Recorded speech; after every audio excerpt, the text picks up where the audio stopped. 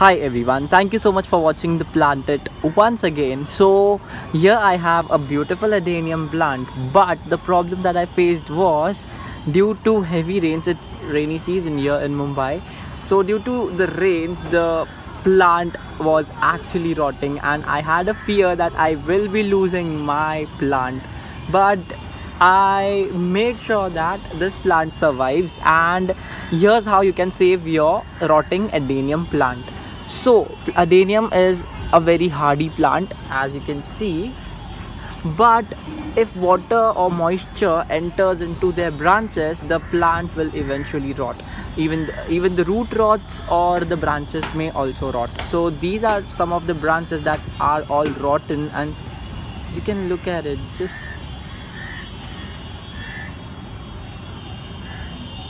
look at it.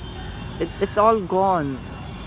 It's just because of the moisture which has entered into the plant. So here's how I saved my plant. Last week when I came here to look at my plants, so I saw that the branch was all died and squishy and it was like falling down. I immediately took a nice clean cutter and I made the slits from this side and from this side. I don't think so this branch will survive, because if I just press it, it's gone, but this one has survived. Just look at this one. And after cutting the branch, just apply little bit of haldi, that is turmeric. So turmeric is a natural antiseptic which helps the growth of bacteria, and all the wounds are even cleaned by this. So make sure that you apply little bit of haldi or turmeric on your plant. So here's how I applied it. I took little bit of turmeric in my hand and I just applied it over here.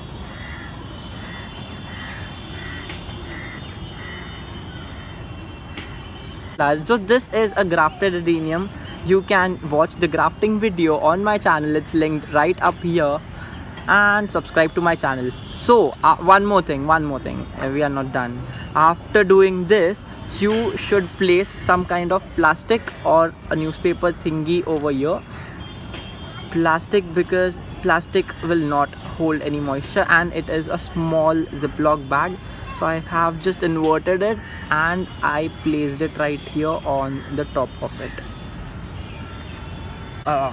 So just a summary, you should make sure that your plant is not getting a lot of water in the pot, because yeah, root rot, and even on the branches, because branch rot. So make sure that if you see a squishy part or a rotten part like this, make sure that you cut it immediately, apply some turmeric, and just place a thing which will not let water go inside. Hello everyone, so now it's been almost like 2-3 weeks after applying the turmeric powder, and let's remove this. The plant is all healed and we have new growth from the plant. So you can see that it's growing from here, and 3 branches are already grown, 1, 2 and 3, and there's a dead thing over here. So thank you so much once again for watching this video. If your plant is dying, make sure that you take care of it, and desert roses are very beautiful, so make sure that your plant is healthy. Thank you so much once again. Bye bye.